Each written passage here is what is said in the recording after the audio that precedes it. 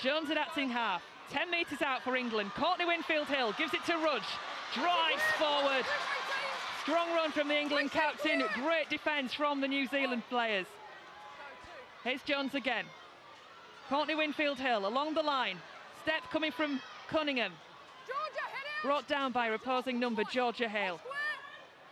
England still pushing at that line, not making too many metres deep, but that's a good wide ball to Goldthorpe. Goldthorpe's in!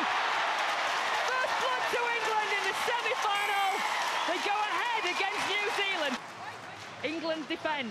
What a take that was as well, out of the air. Great skill on show.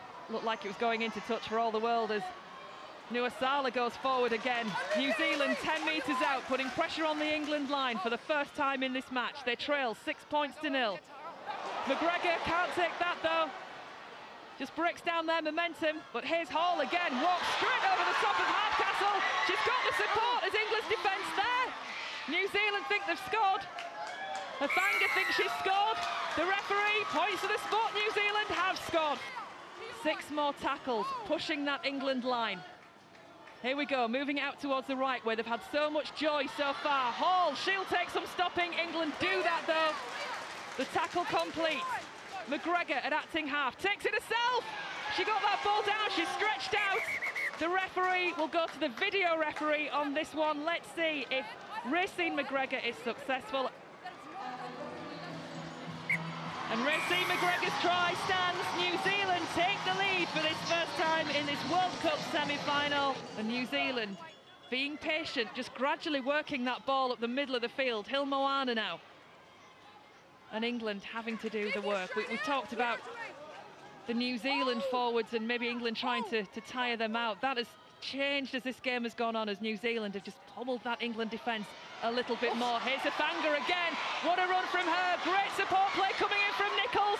England defend well, but Nichols keeps the ball alive. There's space out wide, and New Zealand go in. Poole, the scorer, and New Zealand extend their lead and put a bit more daylight between themselves and England. Driving forward now again inside the England half of the field. A good pushback coming from the defence, but the ball is out and away, and again we've got a break coming from New Zealand. England will have to work, but New Zealand have set themselves up well. 10 metres out from the England line. Again, danger coming from the Kiwi Ferns. Screaming for it in the middle of the field is Maynard. Away to Clark. She spots a gap. She hits the gap.